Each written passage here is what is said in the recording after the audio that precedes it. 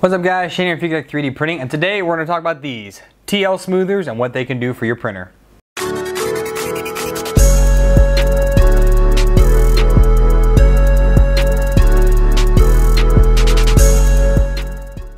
Welcome back guys. I said we're going to dive into these. These are called TL smoothers, and they are used to help even out the signal or the power that is going through your steppers. Now I'm not going to get deep in the electronics of it because I don't understand all of it.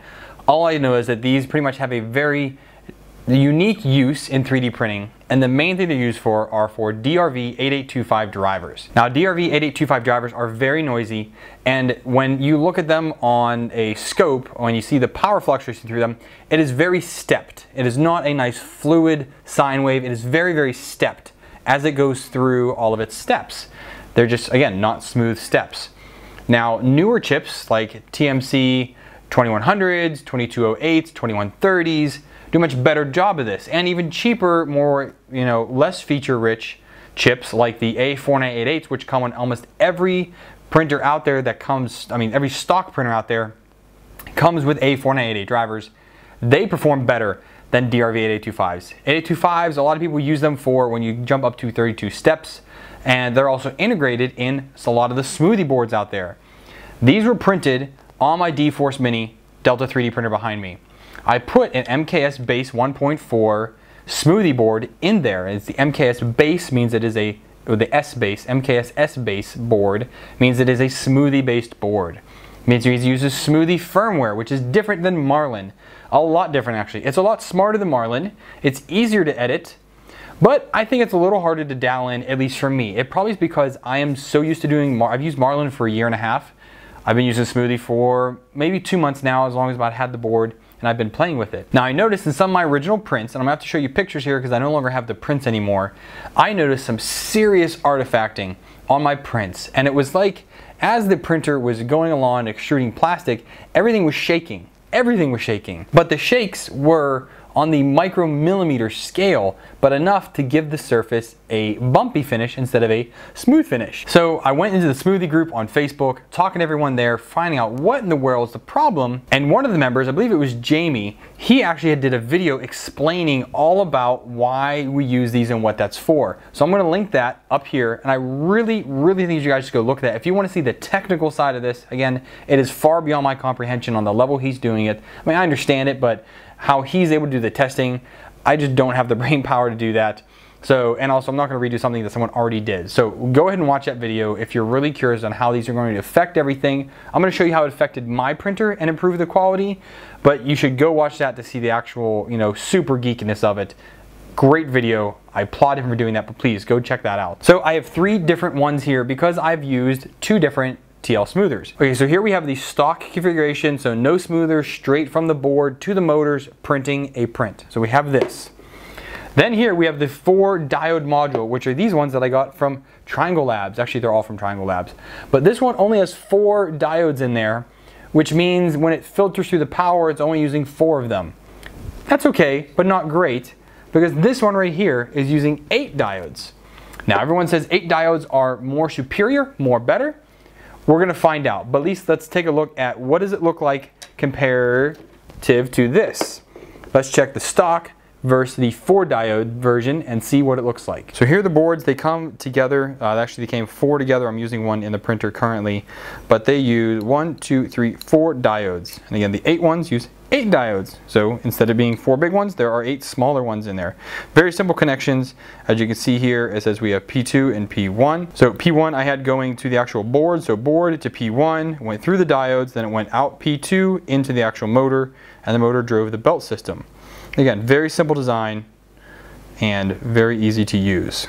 It's just literally plug one in and they come little jumpers, plug the other end in, you're good to go. And these are some of the jumpers that it comes with, just so you can kind of see. They're literally just the regular motor jumpers and the 4-pin. They plug right in, they're good to go.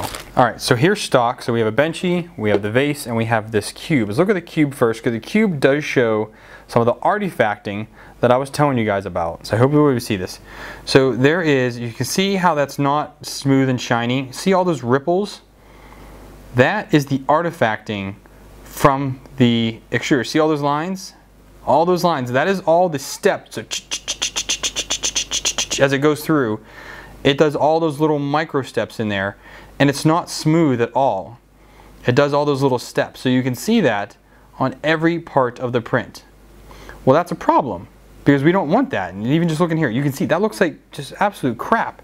Just looking at that. It does top layers fine, and the bottom layers generally come out okay. It's really just when it does these walls that you really see the difference. Now here is a benchy using the stock, and now you see this, the salmon skin. See that rippling going around and how it keeps going? If it was ghosting, it would only be like 4 or 5 right along there, but it's not ghosting. It is the rippling from the salmon skin. See, it's on both sides as it goes down there. It's up in here. It's down on here. You see those swoops going through there.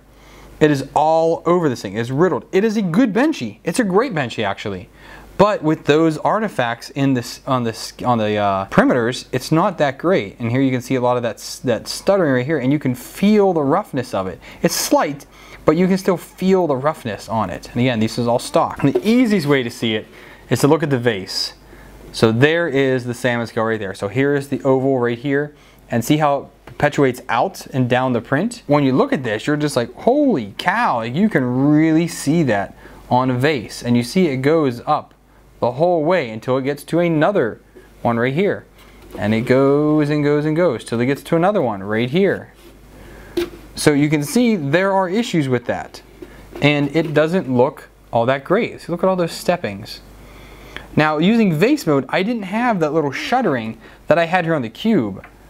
It's all mainly just the way that that salmon skid showed up. So I went ahead, threw on the 4 diode versions of the TL smoothers onto the printer, reprinted this exact same G code, exact same filament, just hit print, and boom, it's gone.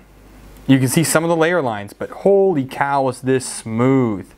All in vase mode, so it's one continuous string all the way up.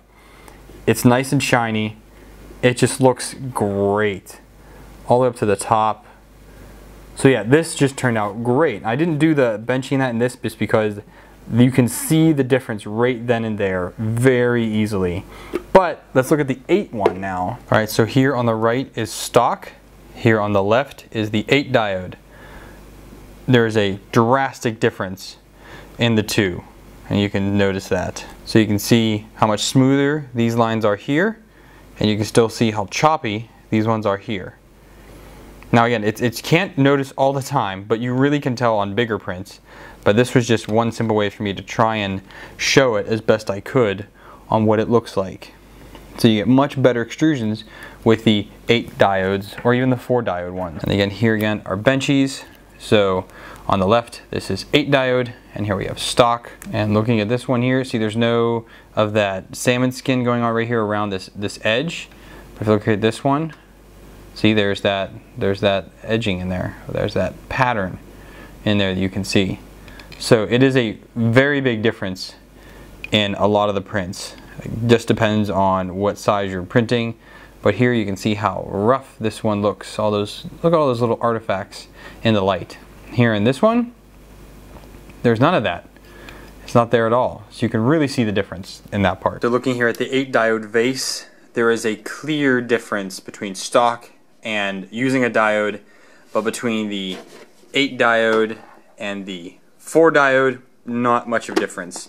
I think the extrusion lines are a little bit smoother on here than they are using the 4 diode version. I can still feel a little bit more of the layer lines than I can with the blue. I understand it's a different color filament, people say they behave differently, but it's the same brand, the exact same G code, so I feel it's close enough to do this, and I wanted to be able to show off the different color just so I would remember which one was which.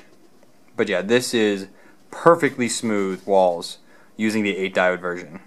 So the whole point was just to show you my experience using the TL smoothers on an MKS S-Base 1.4 board, which uses integrated DRV8825 drivers. Now those DRV8825 drivers are very commonly used in TiVo products. So the TiVo Black Widow, the TiVo Tornado, and the TiVo Little Monster all use these steppers, and a lot of people are correcting all of their artifacts by simply adding these. Now a set of these drivers costs about $5 for for 3 or 4 of them, depending on who you buy it from and where you get it from. I'll put some links down below to different ones, the ones that I bought and a few others that I find. Let's see if there's any on like Amazon Prime. A lot of people like buying those just because it's quick to get. These all came from AliExpress, which took a month to get. I ordered these ones first.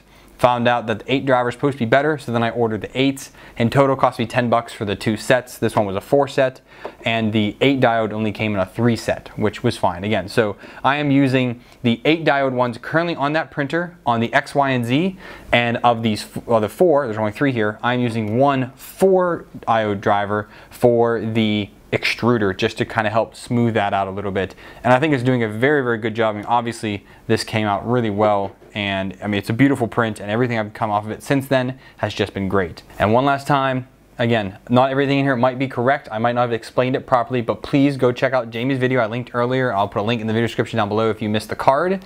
Please go check out his video as he gives a great explanation. He shows the different motors, he puts tape on them so that you can see how inconsistent the steps are with the stock drivers, and then throwing on a smoother, how much smoother they actually do move. It's a great video. So that's it, guys. So that is my results using TL smoothers on the MKS S-Base board, which uses DRV8825 drivers. I hope you guys found this video useful, and if you did, please give it a thumbs up. If you didn't, thumbs down. Talk to me in the comments down below. If you want to support me, help fund projects like this, make sure you become a patron. Check out my link down below. Donate $1 more. I greatly appreciate it. If you want to support me without doing like a monthly through Patreon, I have a Buy Me a Coffee down there, which goes towards buying different things for the channel, and I have some direct tipping that you can do via Streamlabs. And if you want to do your daily shopping with some of my affiliate links down below, big list of them. Again, some of the links I will put down there will be affiliate links for the parts that I'm using in this video. So if you feel like supporting my channel, please go ahead and use those. I thank you guys for watching, and until next time, happy printing.